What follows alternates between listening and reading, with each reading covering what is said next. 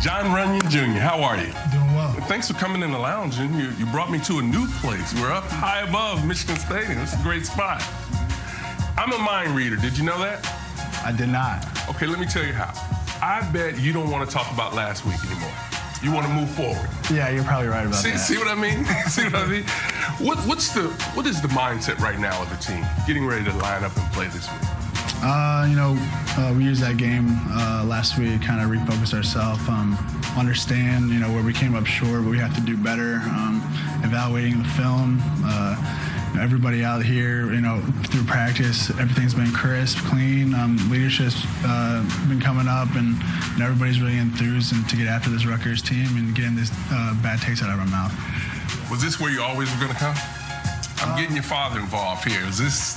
Yeah. Do you have a lot to do with it? Yeah, it was either here or kind of stay somewhere home. Grew up a Michigan fan, obviously. My dad kind of enriched me in the tradition, the culture, and got family from here as well, so it was kind of always kind of a no-brainer. Okay, who's the best athlete in the family? You got two sisters. Who's the best?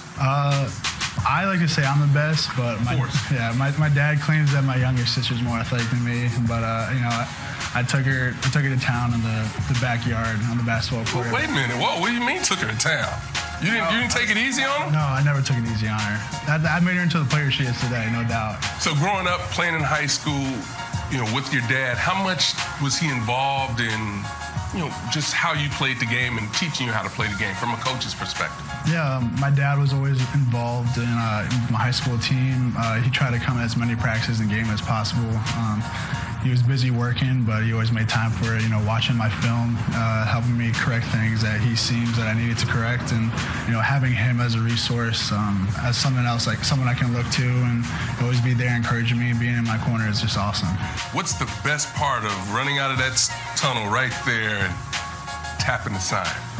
I always try to think of something creative when I go up there and touch the banner, whether it's a Euro step or, a 360, two-hand touch. Think you're a basketball player? And I wish I was. I think every basketball player wishes they're a football player, every football player wishes they're a basketball player, but they're running out there, don't take it for granted.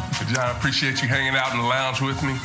Good luck, continued success. Appreciate it, thank you. Let's throw it back to you guys.